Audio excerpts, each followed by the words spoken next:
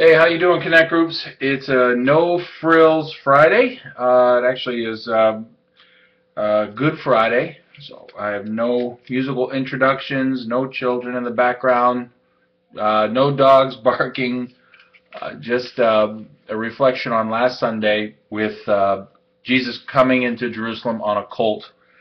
Uh, Cloaks were being thrown down. We know it is Palm Sunday because of the palm branches that were cut and also laid at his feet. The point that I brought out was regarding the humility that Jesus was showing. And I kind of just took each of the storylines and made a case for why humility was being displayed. But if that wasn't convincing enough, or if want to be aware, Zechariah 9:9 prophesies that very event, and in that prophecy uses the word humble. From Zechariah 9:9, humble and mounted on a donkey, on a colt, the foal of a donkey. So it's the prophet who actually tells us that Jesus was operating out of humility in his approach into Jerusalem. What I'm struck by is how many of our leaders that we work for or work under or serve under would we characterize as humble. So one of the points I think worthy of discussing is talk about how that dynamic works. What would you rather work under, someone humble or someone who's a self-promoter? And talk about it from the standpoint of people that you work for professionally, people that you may have served under in a nonprofit or a church, or it could be even in your own home, just as you've seen the dynamic of humility, versus self-promotion.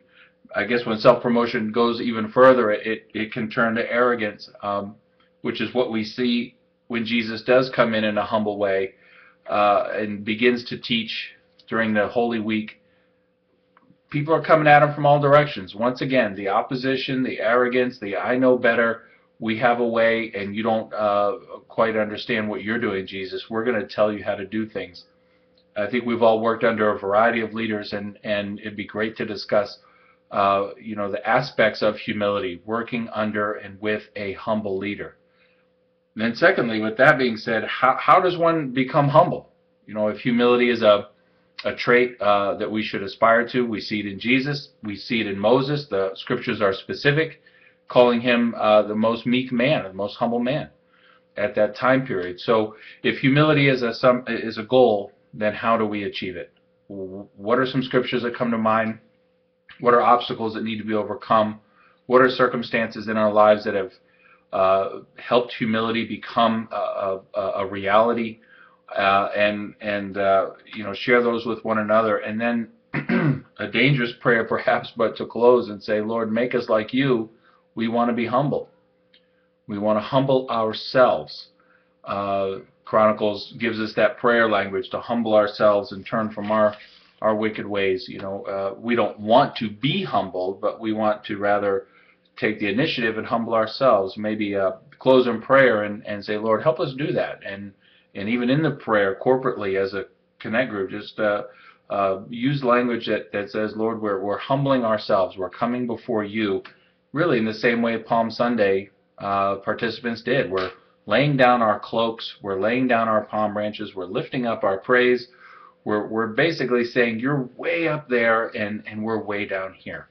And that's the language and the attitude and the atmosphere of humility, and certainly of Palm Sunday. So with today being Good Friday, we hope to see you tonight for our worship, and we're going to exalt Jesus in every way possible, through song, through prayer, through media, with the sole purpose of lifting up Jesus so that he can draw all men and women to himself. It is a Good Friday. Jesus loved us so much that he died and gave his life for us. We don't think of it as a happy occasion, but I also don't think of it as a somber occasion, because I know that he loves me, and that provides an amazing sense of peace and joy in my heart, and I hope in yours as well. Have a great holiday weekend, Resurrection Sunday included. God bless you. Enjoy your Connect group.